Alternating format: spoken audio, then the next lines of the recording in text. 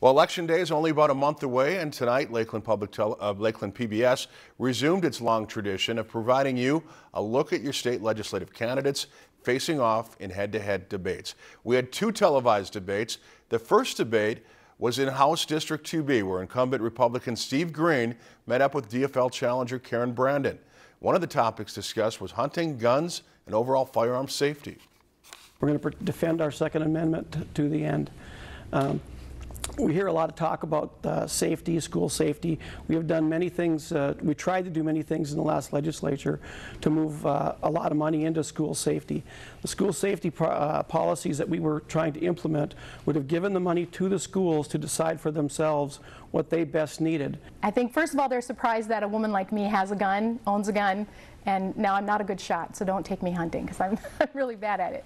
But I support the fact that people have that right to gun ownership. At the same time, like many other things in our lives, car safety, plane safety, prescription drug safety, we have to build safety features that work for our communities. In the District 2A representative race, incumbent Republican Matt Grossel is being challenged by DFLer Michael Northbird. The candidates discussed many topics, including growing the economy in their district. We do need trade jobs, and having them not only in our post-education, but in our K through 12 schools, not necessarily the K side, but in our senior high schools, having more opportunities for the younger generation to have something to come out of high school and grow into. Line 3 replacement. Like I said before, it's a $2.6 to $2.9 billion shot in the arm for the state, and it goes right across the state. And I heard time and again in the legislature that these are just temporary jobs.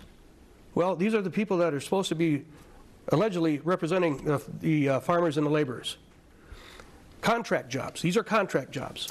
And our debates continue tomorrow night as we shift down to our Brainerd office for a House debate at 8 p.m. tomorrow night right here on Lakeland PBS.